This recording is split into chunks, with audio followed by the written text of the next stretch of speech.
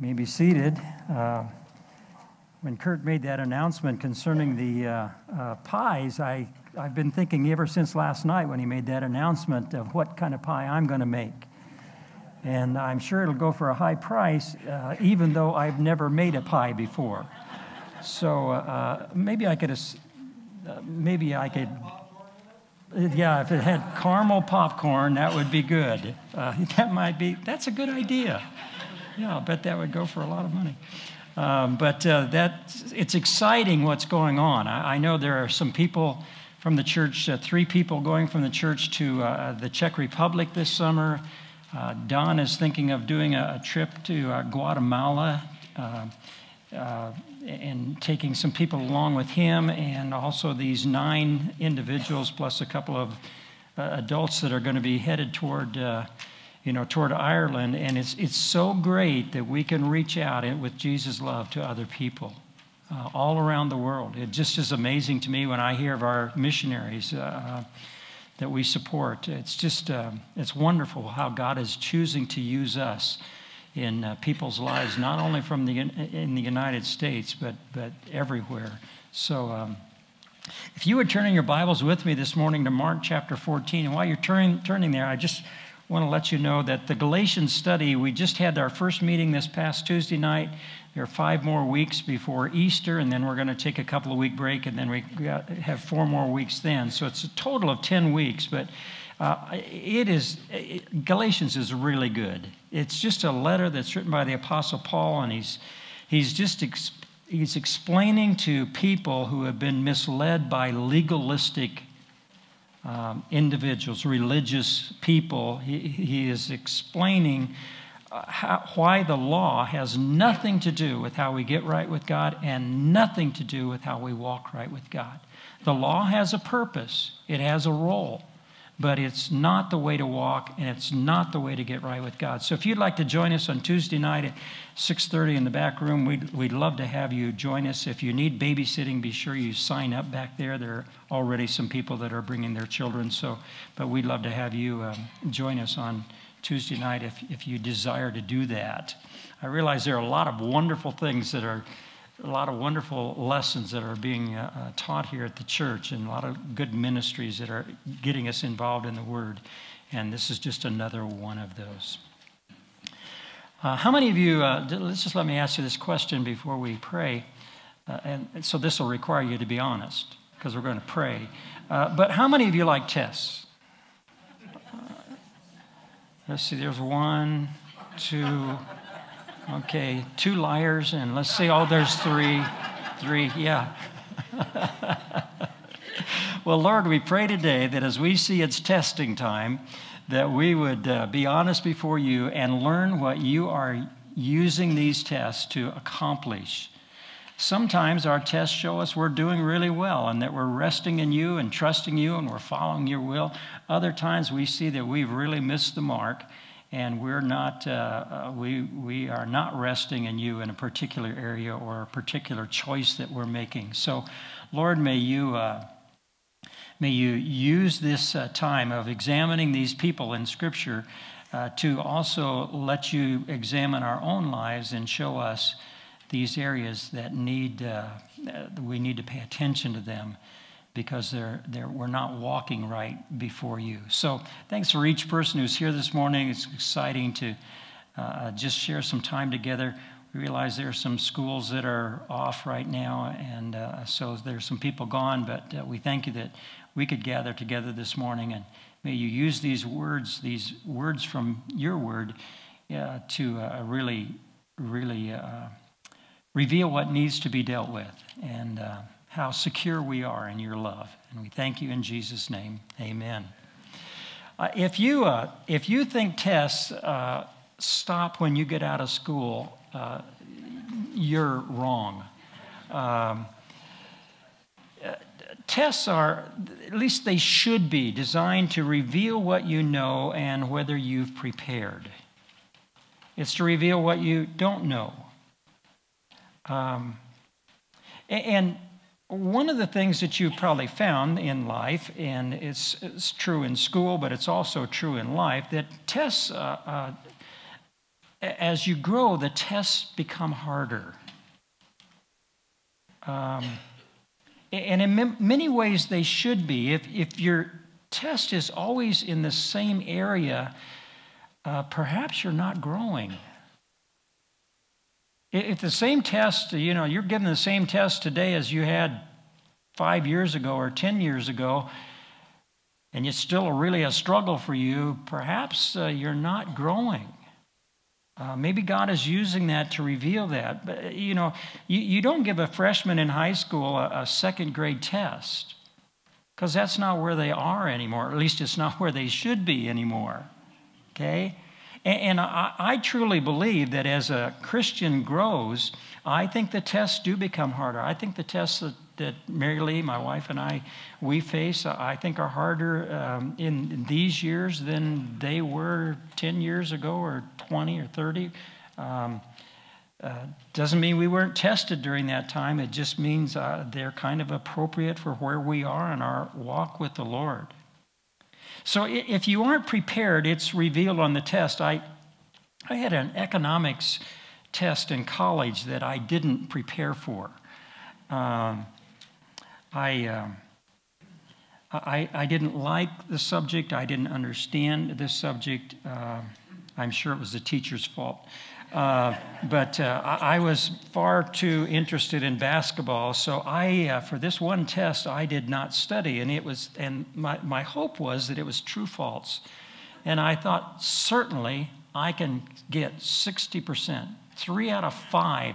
I can guess those right, just using my rational abilities that I have.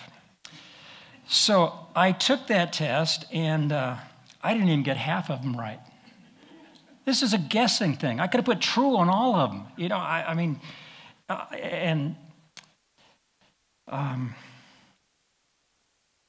My score revealed my lack of preparation. And thank goodness that teacher liked our basketball team. That's all I can say for that particular class. Man, lack of preparation. We looked at it with Jesus when he had the opportunity to prepare in the Garden of Gethsemane, and how he prepared. He stayed alert.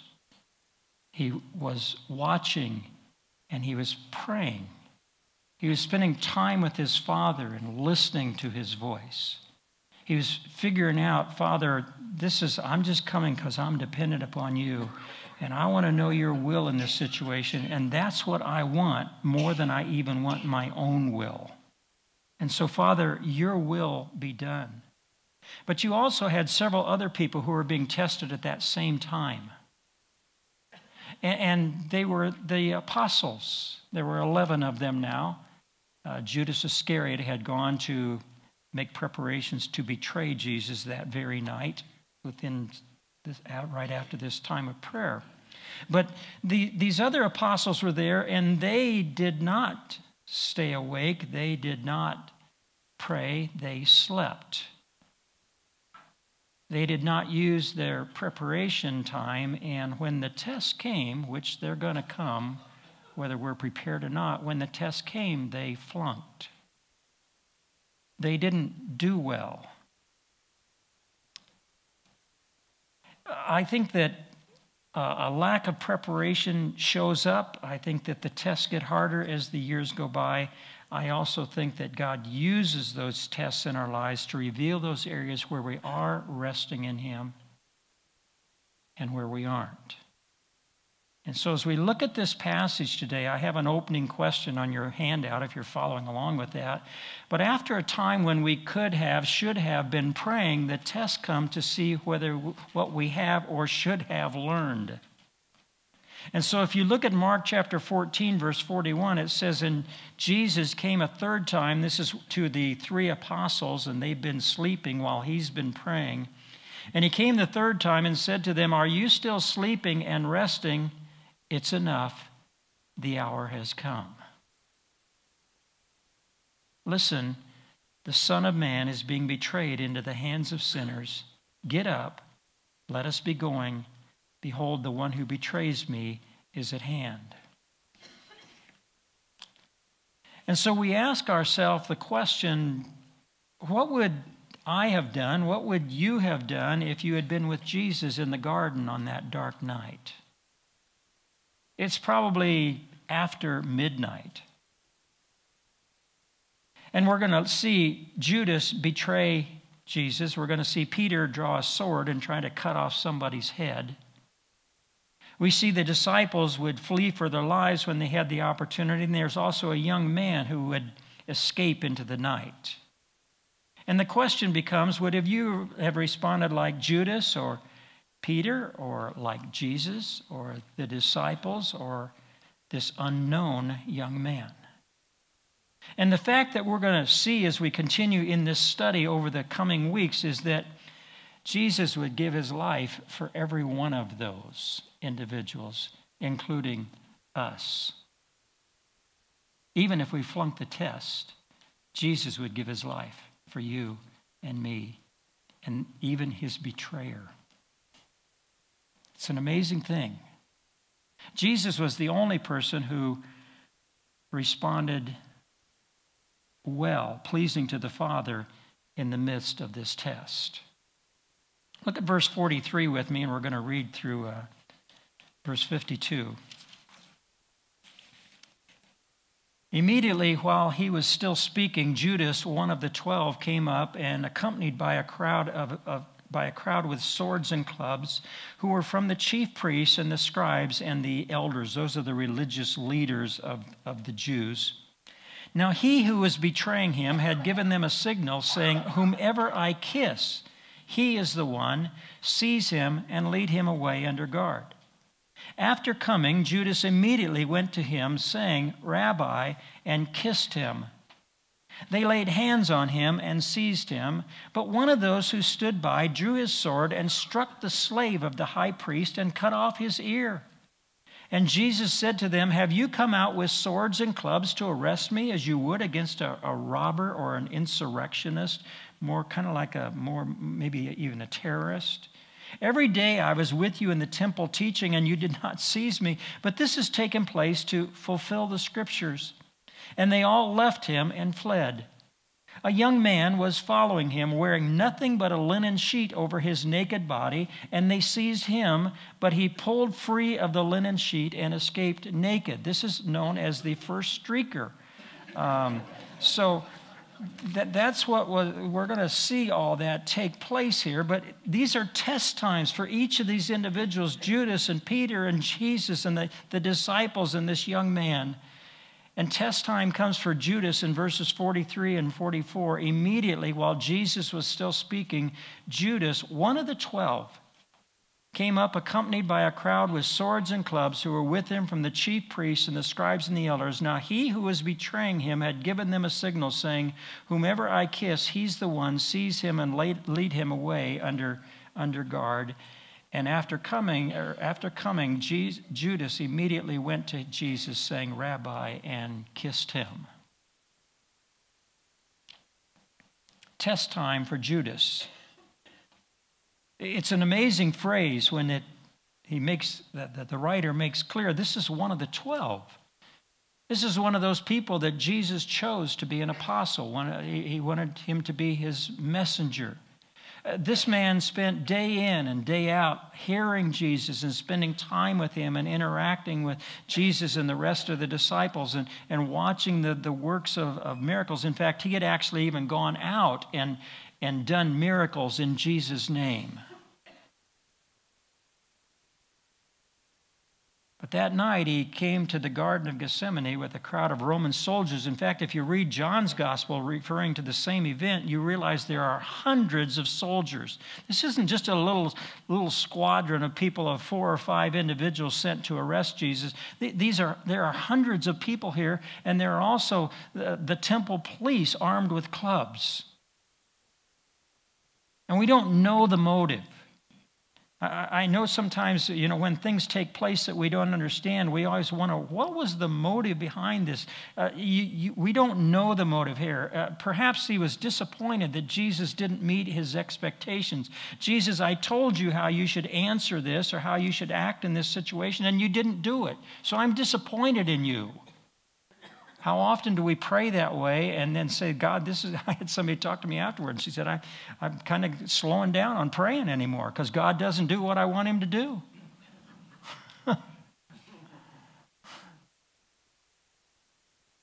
She had a twinkle in her eye and a smile on her face as she said that, because I know her and she's a godly woman. Perhaps he was trying to spur Jesus into action. You know, they had claimed that Jesus was the Christ, and Jesus accepted that. He was the Jewish Messiah.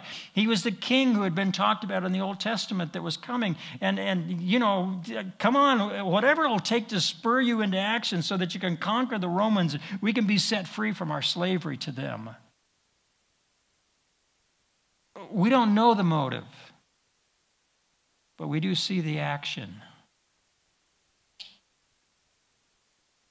In many ways, it doesn't matter what the motive was, because the action revealed that he was betraying Jesus. Judas that night knew where Jesus was and was aware that Jesus' disciples might fight, and so here's this show of force and this triple alliance of the chief priests and the religious, the religious lawyers and the elders.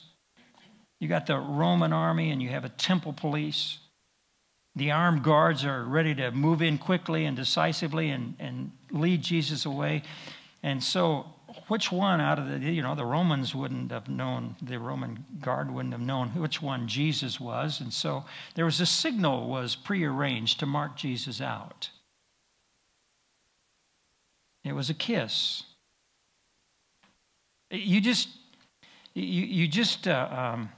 The Bible says when a strong desire has conceived, it brings forth, it gives birth to sin, and sin, when it grows up, brings forth death. Death in the sense of no life of God being evident. And that's what was true in this case. You have this betrayal that's really so repulsive. Judas had been close to Jesus for these years, and yet at the end he rejected him. He betrayed him. Betrayal by a close friend. The one whom I kiss, he's the one. That was a customary way of saluting a rabbi or a friend, a kiss. I'll kiss him, you seize him and lead him away under guard. And so Judas, when he arrived, went immediately to Jesus saying, Rabbi, and kissed him.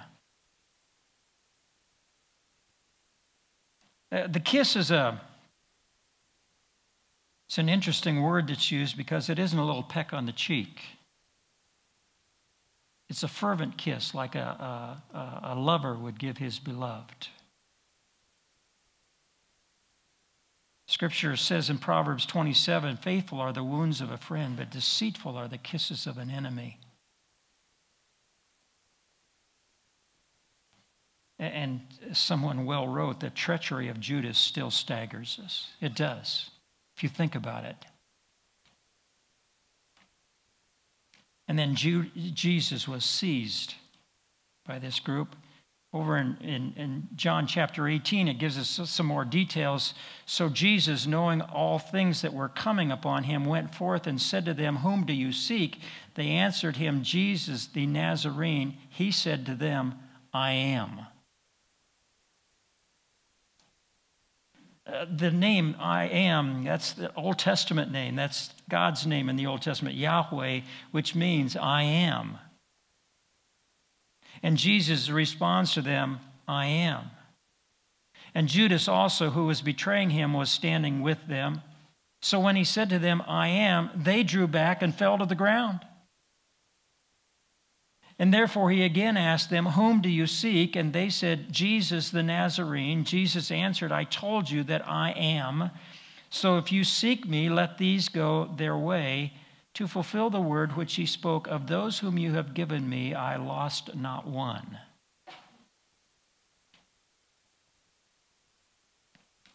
And then one of the disciples drew his sword. Verse 47, but one of those who stood by drew his sword and struck the slave of the high priest and cut off his ear. John chapter 18, after Peter has died tells us it was Peter who drew the sword. And it was Malchus, the guy's name. This was the high priest's slave who was the victim. And so first you had test time for Judas, and he betrayed Jesus when he had the opportunity. Then you have this test time for Peter. And he responds to the situation by wildly swinging his sword. You see, the lack of prayer and preparation in the Garden of Gethsemane when he slept instead of prayed and kept watch, the lack of that preparation shows. Now, apparently, Peter was not aiming at his ear. Apparently, Peter was aiming at his head, but Malchus must have sidestepped, and Peter only caught his right ear or his earlobe, as Luke chapter 22 tells us. And if you look at other places, the parallel passages in Matthew and Luke, you realize that Jesus rebuked Peter, and he says, Peter, put away your sword. And he also restores Malchus' ear. Those aren't recorded by Mark, but we know they took place. You see, Peter's still trying to carry out his words when he said he would die with Jesus rather than deny him. These other guys, they probably will deny you, Jesus, but what you just said, that the sheep will be scattered, that doesn't apply to me. I will not deny you. And his actions, they were an attempt to do what he thought was right. But it was not the Father's will. He would have found that out if he had spent time with the Father, listening, sharing his heart. And that he wanted the Father's will more than he wanted his own. Reacting by the flesh, Peter endangered the mission of Jesus. Jesus had to die so that our sins could be dealt with, and so we as sinners could be dealt with, and so that sin in the flesh could be dealt with. Jesus had to die. We're going to talk about, when we get to Easter, the necessity of the cross and the necessity of the resurrection. And so he was endangering the mission of Jesus, as well as, man, if they'd have had a Tommy gun during that time, they'd have shot them all. All of them. Everybody would have, all the disciples. And there were good intentions, what he was doing there. But it's such a vivid example of the weak flesh at work. Remember, Jesus said in the garden, you guys, your spirit is willing, I know that, but your flesh is weak. And it'll always be weak. And it'll never get better. It won't change. And unless you learn how to walk in my strength instead of your own, you're always going to mess things up.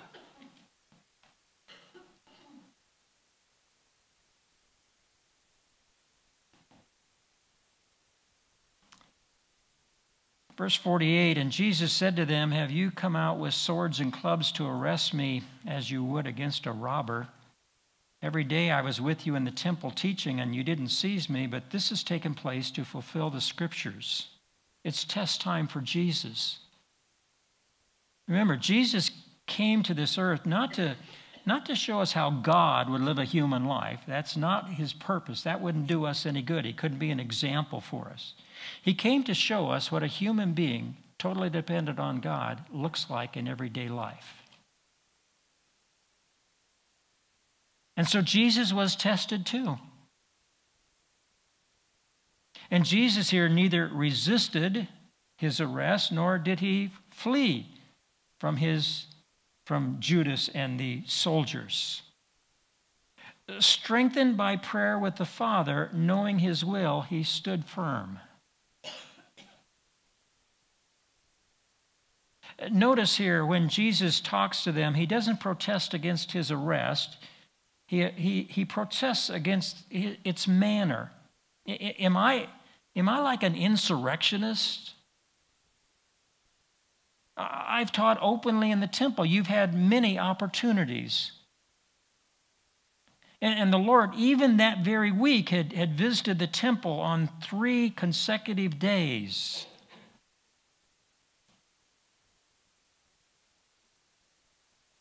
And then you read the last part of verse 49, but this has taken place to fulfill the Scriptures. The secret of Jesus being able to stand firm in that situation and accept what was coming to him, here's the secret of that. He knew that all of this had its place in the plan and purpose of God. If you remember Peter's statement, this is Peter later on after in Acts chapter 2, this man, Jesus, delivered over by the predetermined plan and foreknowledge of God. This did not take God unawares. It was not a shock to him. He didn't, wring his hands and wonder, oh my, look what they're doing to my son.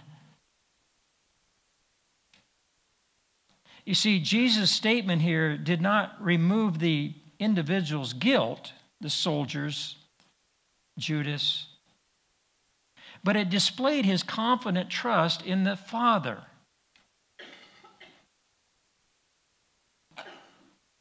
And it's a great blessing to be able to discern between the evil choices of men, and we're having a situation in this country this week.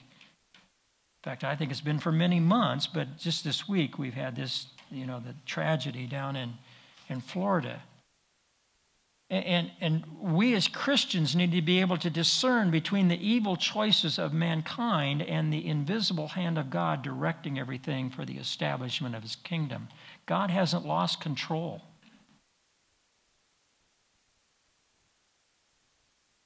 And we need to understand that God's at work even when we see these really difficult things. I find it interesting. We were talking about this, Mary Lee and I were talking about it this week and talked about it on Friday morning men's group. And that there was a time when Pilate, the Roman governor Pilate, he killed some Galileans, and they actually took the blood of these Galileans and mixed it with the sacrifices to their pagan gods. And there was another time when a wall fell and killed 18 individuals, 18 Jewish people. And Jesus really didn't comment a whole lot on the situations. He said, you just be sure that you're ready. Doesn't mean they were greater sinners because that happened to them. It just means that happened. And you need to be sure that you repent and are ready when maybe something like that happens to you. We don't know that. We don't know what's going to take place. We don't know what our tests are going to consist of.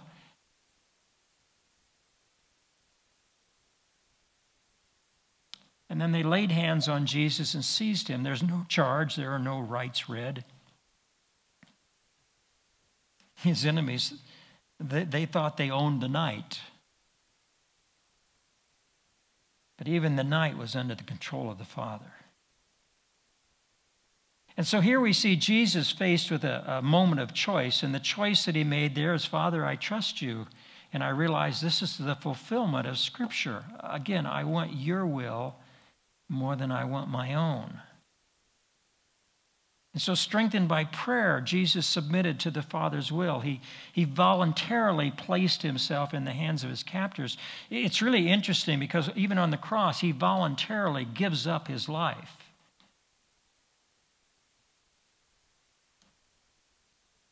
When he dies, it's because he chose to die. Because death is the result of sin.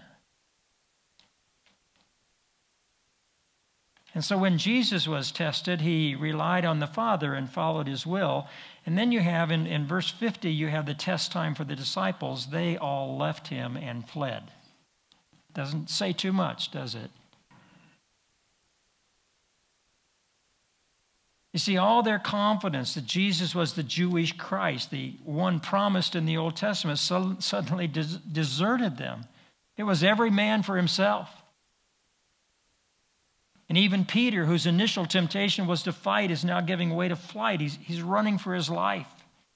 There was a way out, and so Jesus gave it to him, and man, they took off.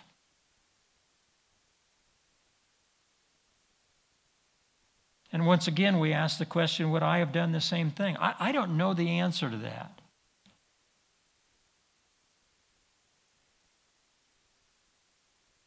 Because I haven't been in exactly that situation. And so these tests, they come, even though they're different for us. Your tests, I think God uses these tests. They're especially designed just for you. Maybe your family.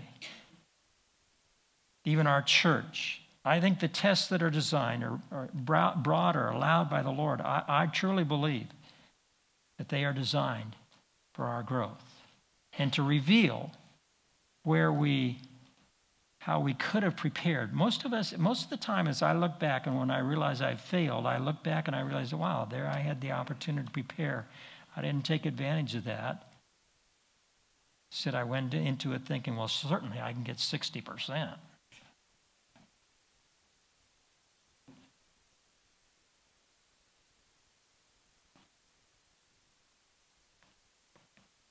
And we don't know what would have happened if they had accepted God's way. They would have certainly grieved as they saw their Lord being bound and taken away by these hundreds of soldiers. They might even have been arrested with Jesus. But they would have stood quietly by their Lord as he was arrested. But remember, Jesus said, strike the shepherd and the sheep will be scattered. That's what we're seeing here. And so you see this betrayal by Judas. You see he's seized by his enemies. You see he's abandoned by his friends. There's nobody left, humanly speaking.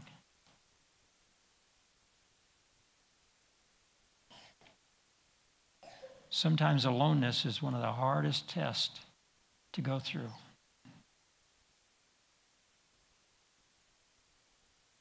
I think it's tough for kids in school and the peer pressure that's there.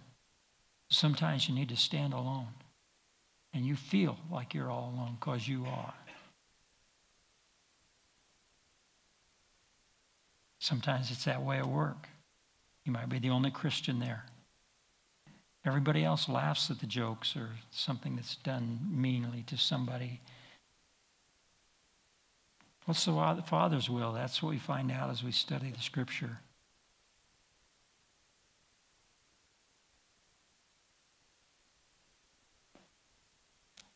Perhaps you're disappointed with Jesus. He isn't doing things the way you think he should. Perhaps like the disciples, instead of accepting the Father's will, we run from him and his plan, fearing he can't be trusted. Hey, I don't want to be around this. I don't want to be around this Jesus. Remember Peter, when we look at him, we're going to find that he even denied he even knew Jesus.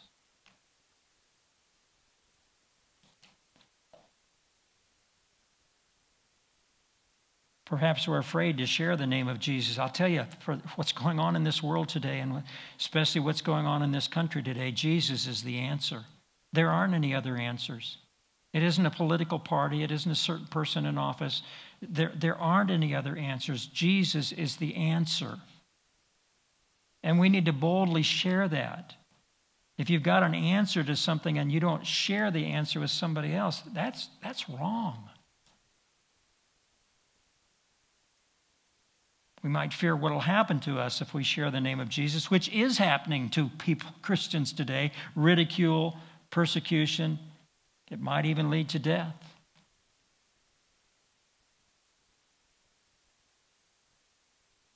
So you look at Jesus and we see in him the peace of a man who knows he's following the will of the Father and counting on him, depending on him for everything. And then we see the disciples running for their lives, getting as far away from Jesus as they could. The tests are going to come to reveal what we've learned, or what we should learn. And then you have these two verses that are only mentioned in the Gospel of Mark, and there was a young man who was following him, wearing nothing but a linen sheet over his naked body, and they seized him, but he pulled free of the linen sheet and escaped naked. It's test time for a young man that we don't even know who he is. A linen outer garment was an expensive material worn only by the rich. The writer of this gospel, his name is Mark, he was the son of rich parents. At least his mother was rich. The Gospel of Mark is the only one which includes this incident, and some people think this was the writer Mark, just kind of putting his, didn't put his name, but he just kind of puts himself in the picture here. You see, was he the man carrying the water that led them to the upper room so that they could prepare it, the apostles, for Jesus and the apostles? Was he in the upper room in his parents' house, or maybe he had gone to sleep, and when he heard Jesus and the others leave, did he leap out of bed and wrap himself in this linen sheet and follow Jesus to the garden? Who else, really, who else would have known such details and the linen sheet and the naked body? And someone wrote, "It is a glorious, fascinating, and ultimately unprovable assumption."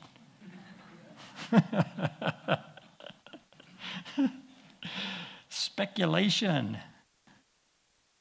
But whoever this young man was, these soldiers seized him too, and this young man runs for his life. He ran away. And how will we respond when the unthinkable occurs and we're asked to drink the cup that Jesus drank?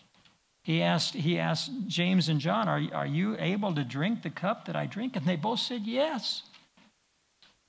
Here they had the opportunity and they ran for their lives. And so Jesus was left absolutely alone to face his accusers. He was cut adrift from all human support. He goes to these trials all alone. Trials before the former high priest, and then the high priest and the Sanhedrin, and then, and then before Pilate, and then before Herod. He goes alone, all alone. Only his Father's with him, and his Father was enough.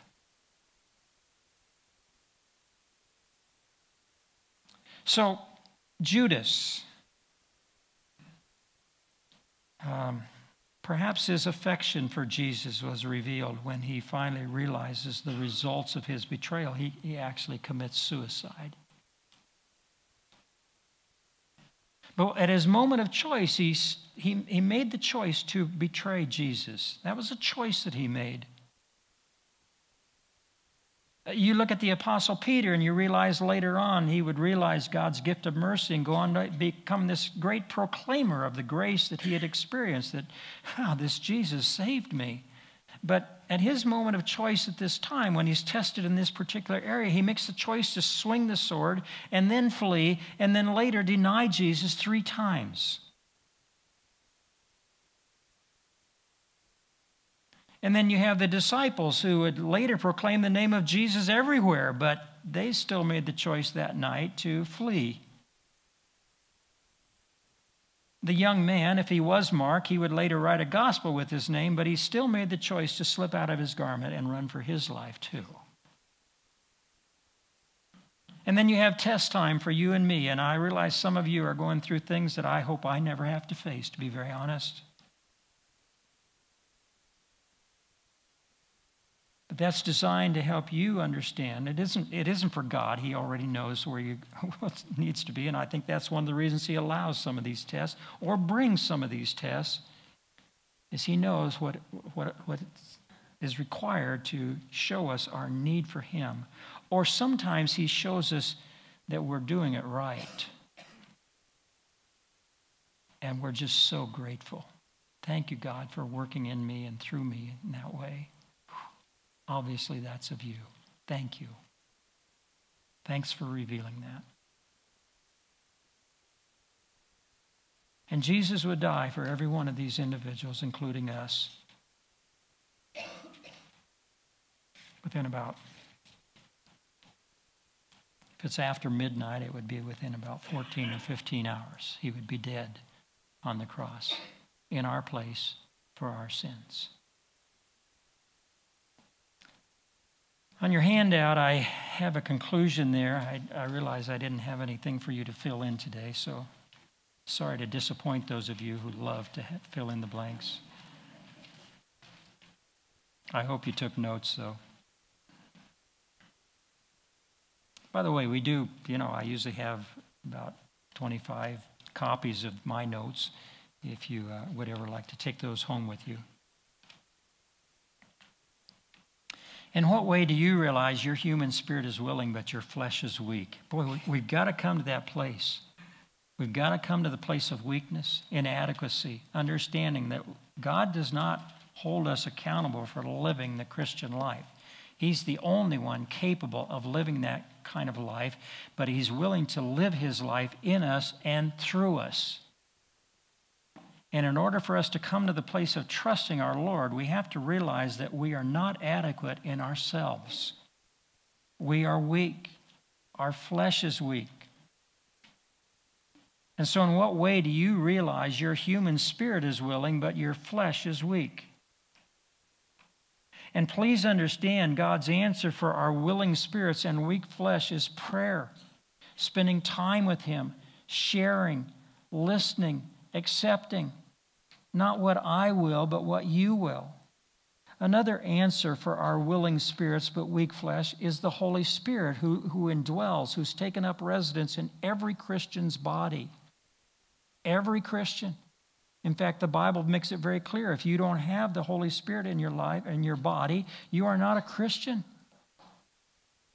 And so it's really important to understand that. So prayer, spending time with Jesus, sitting at His feet and listening, that's the best thing. In fact, it's the necessary thing.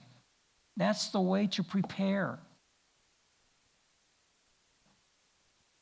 The challenge of faith, as I go on in the handout, is to believe that God is with you. It seems like God... I imagine it, in terms of feelings, I imagine it felt like the Father had deserted Him at that time because everybody else had. But the Father hadn't deserted His Son, and the Father doesn't desert us. God is with us, and we need to practice His presence. The challenge of faith is to believe that He loves you. Sometimes it doesn't feel like you love me, God, when you're allowing what's going on in my life or even doing what's going on in my life. That doesn't feel like love to me, but I realize that you do love me, and the place you prove that ultimately is on a cross where Jesus, your Son, died in my place. God loves us, and He wants the best for you. He doesn't want the worst for you. A teacher should not give a test to flunk the student. A teacher should give a test so that the teacher can learn what the kids apparently aren't getting, or to show the student that they aren't preparing as they could.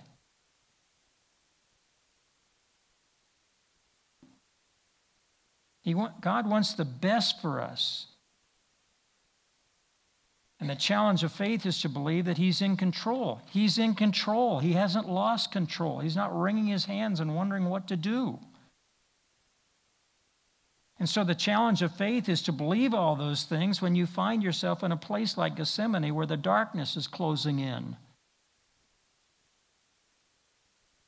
And don't fight and don't flee. Instead, watch and pray so that you won't give in to that temptation to fight or flee. As Jesus says, the spirit is willing, but the flesh is weak. And so commit ourselves to and our ways to our Father, fully accepting His will, operating in His strength. And so the question becomes, how do these truths need to take place in your life? In other words, for what you're going through right now, how you doing?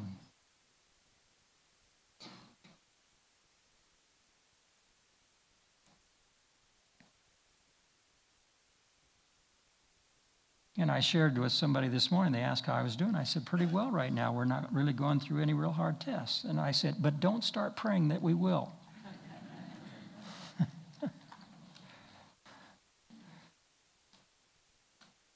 In other words, this is preparation time. If you're not going through a tough test right now, and God revealing where you're resting in Him and where you aren't, then this is preparation time. Don't waste it. Don't go to sleep. At the front, after every service, we have a couple of people up here who will pray with you. We want to do that. We want people to pray Maybe you just need to share, I just need prayer. Maybe you don't even want to share the details. That's okay. But it's so good to have somebody else praying for you. It's a reason for our prayer chain. I hope you're on it. I hope you take advantage of it. If you aren't on it, please contact Lisa and at the church here and let her know that you want to be on the prayer chain. Because that way you not only can express some of your prayer requests, but you can pray for others who are going through really difficult times.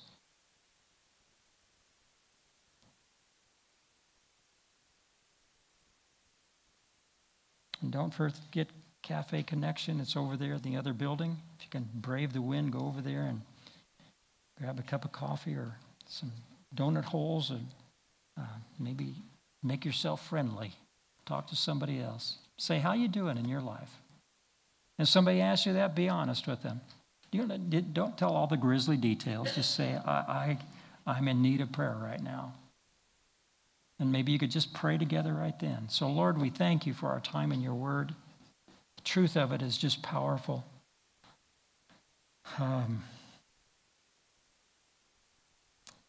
I pray. So I read through the prayer chain and I'm aware of many situations in life that people are going through. I pray for those individuals. I pray that they will learn from those where they're resting in you and where they're not. And I pray that if there's a calm right now, that we are very thankful for that, but realize that as we continue to grow in you, that the tests are going to continue to come, and again, they will probably be harder. I don't find that I'm really tested on things that I learned maybe my first year of growth. I'm tested on where I am right now. Thank you because if I had had the tests I'm having now, early in my Christian life, it would have destroyed me. Absolutely destroyed me. But you kindly are working so that I will continue to grow up in you. And that's true for our church, every Christian here. If there's anyone here this morning who doesn't know Jesus, I pray that they would see that he is the solution, that we can only respond as he did in the midst of times like, in the midst of a really most difficult test. We can only respond by trusting you and finding answers in your word and seeking your will for our lives. Thanks for our time together. We pray these things in our Lord Jesus' wonderful name. Amen.